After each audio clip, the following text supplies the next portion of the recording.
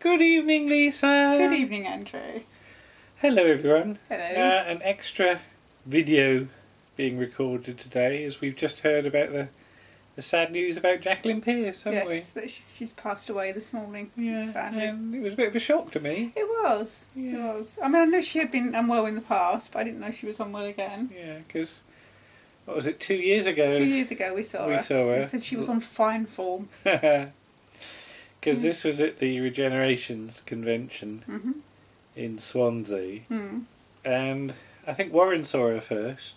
He did. He went and had his photo taken with her in the photo session, because she was supposed to be the first panel of the day, but she'd had a little bit too much wine the night before. That was it, darling. I'd had 2 bottles of wine and I watched Strictly Come Dancing. So they bumped her panel to later in the day, but bunged her in the photo studio regardless. Yeah, and Warren went and saw her. He did, and he said she was very nice. Yeah, and I wish now we'd had. So do I. Yes, I wish we'd had our photo taken with her. Yes, because she, he said she looked quite lonely because she was just there sitting in there. But she did a panel and it was brilliant. She did. Yeah. It was. Yeah. Because is that the only time we've seen her? No, we've seen her at a battlefield a few years ago. Right. So, as I said to you earlier, didn't I, that in the evening entertainment, I think they were going to do give us a clue or charades or whatever. Charades. And somebody had to explain to her what it was. How to do charades. And I still don't think she got it, bless her. Oh yeah, that was the Friday night. That was utterly brilliant. Yeah. What's charades, darling? What's charades? Oh bless, yes. Yeah. So did we get her to sign anything or not? I don't know. I don't think we've got a signature on no. anything, have we? No.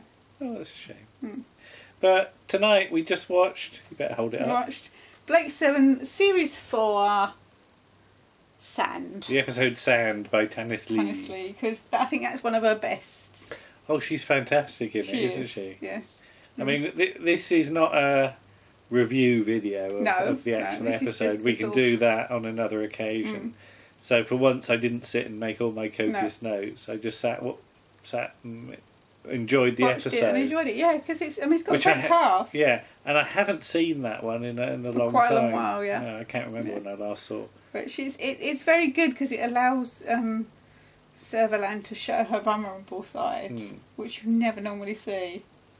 Well, that's the clever thing, because you never quite know whether she's being genuine, do you? Until the final scene. Yes. Yeah. And whether she's sort of playing it up a little bit. Yeah. But because some people say that would it have been interesting if it was Avon down on the planet with her? But I don't think it would have. Is that too obvious? It is a bit too obvious. Having it as Tarrant. Yeah. And Tarrant's really got issues with her because she caused his brother to be killed, and so yeah. Because I mean, this episode also sort of fills in a bit of backstory of Servalan's early life, doesn't it? Yeah, which you've not really had any clue about before. So the series is in its 4th year, and you're still learning things about the characters, Jacqueline's character. So I think because wasn't that initially that it was the old Terry Nation thing of her character was written as a bloke. Yes. And then. Yeah. So is it in the casting? I think David Maloney might have said let's cast a woman in this part. I don't know, because who's the first director? Because her first episode's what? Seek, Locate, Destroy. Is it George Fenton Foster? No, he's not. No. I know he does. Oh no, he does later on, doesn't he? I'm not sure who it is. We'd have to look it up. No, I'm going to have to look now.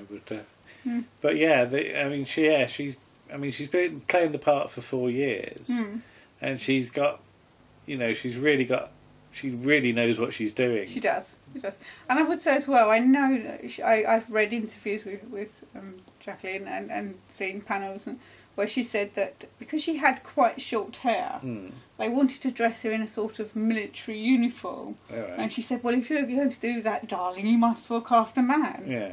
So that's why she wears the long, extravagant dresses, which in this case is a little impractical, hiking across the sand. Well, she has like 3 phases, doesn't she? Because she's all in white a lot to start with. Yeah, and then she does a little bit of red. Because doesn't the costume designer change or something like that? Yes, she gets Shirley Bassey's costume, Shirley Bassey's dressmaker making her dresses, which is why they're so fabulous. Because the red thing she's got on in Gambit is well, all of the costumes in Gambit are extraordinary. Yeah. That's one we'll have to do at some point. Yeah. Love Gambit. But by this point, she's all in black, isn't she? And there is a theory, but it doesn't quite work, because I think she does wear black, but there is a theory that she wears white and other colours red until Children of Aaron. And after the because she's in mourning, babies, isn't it? Yeah, she's in mourning, so she wears black, but she wears black before Children of Aaron, I think, so it doesn't quite work. Yeah, well, you can wear black before. Yeah. But she only, after Children of Aaron, she only ever wears black. Yeah. So, whether that's true or not. I mean, yeah, it's interesting in series 4 because, of course, she's sort of basically undercover in disguise, isn't she? She is Servalan, yeah, obviously. but she's Commissioner Sleer. She's known to the world as Commissioner Sleer. Commissioner Sleer here, dear, as Elaine once said. Yes, because, of course, we did a Blake 7 sort of take-off, and Elaine had to play Servalan. Yes. And, she was... what was it, a pacification stick or something? It was a big silver thing. Yeah, she kept hitting Andrew Candish. Hitting Andrew Candish over the head as Aurak, yeah.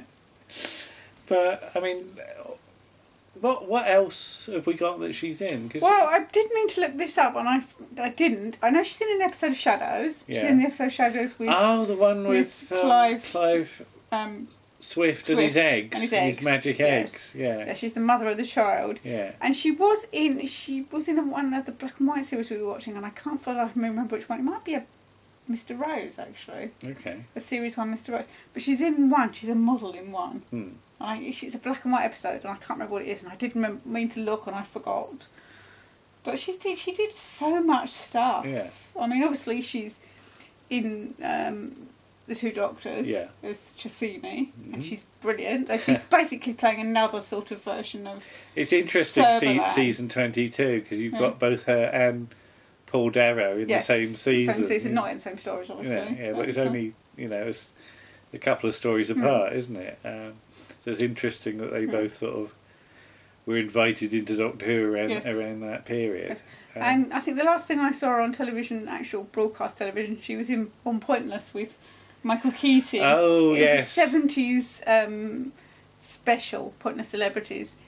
And she and Michael Keaton got through to the final. Yeah. And bless her, I could have hugged her if I'd seen her, because she was playing for Battersea Cats and Dogs Home. Oh, yes, yeah. Which, I mean, they didn't win the prize, but they got quite close. And obviously, as they always do on Pointless Celebrities, they give £500 to each couple that have taken part. Yeah. So she did get some money for Battersea Dogs and Cats Home. Nice. But if I'd known that at the convention, I would have sort of liked to. Yeah. But I mean, sort of hearing sort of her tell sort of stories and things like that about her life is always interesting. Yes, she's had an extraordinary life. Yeah, because I think she's someone that you don't necessarily feel sort of know anything about until you actually sort of hear her speaking in real life. Because I've not really seen sort of many interviews where she was quite as necessarily as open as she was when she's in a room with you. Yes.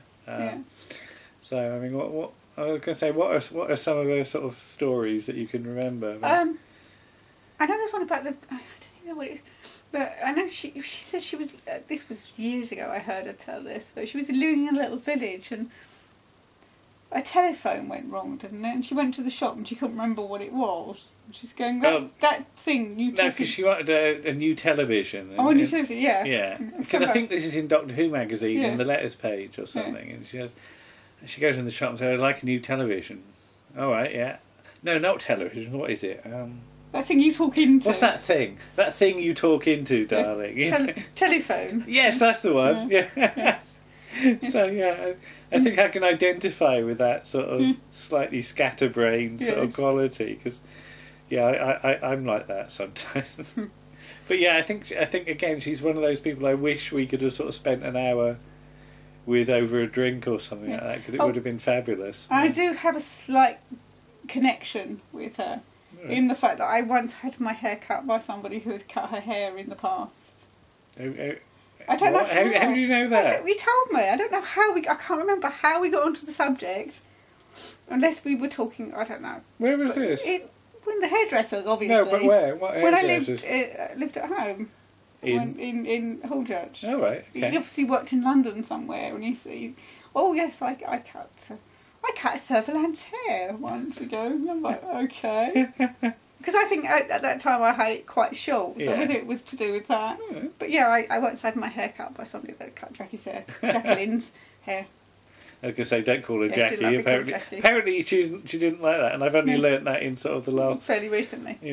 Last few weeks or so. But yes. Apparently Jax was all right, according to some people. There's an audio thing she did with Toby. Call me Jax. Call me Jax. Yeah. So, she didn't like nuns either. Eh? Didn't like nuns? Nuns. The school she went to was run by nuns, and I think it left her. Oh, right, okay. Wanting to rebel. And Derek Nemo. Okay. Didn't like Derek Nemo either. Right. Okay. So, don't know why. We never got to the root of that story. What was that you said about John Hurt or something? Oh, John Hurt. Yeah. When I know she lived abroad, or when she came back to the country, she had nowhere to live and not much money. So he let her live in a house and just gave her an envelope full of money. I went, yeah, there you go. Have some money. Have some money. So what did you say? Her and John Hurt are having some wine? I'm sure her and John Hurt are having a lovely party at this moment in time, wherever they are. Well, just wanted to say thank you to Jacqueline Pearce for being Sutherland. Brilliant. Yeah, she was wonderful. Yeah, but more than Sutherland. For being Jacqueline Pearce, I think. For being Jacqueline Pearce. She was a one-off. Yes, that's true. Yes, there will never be another.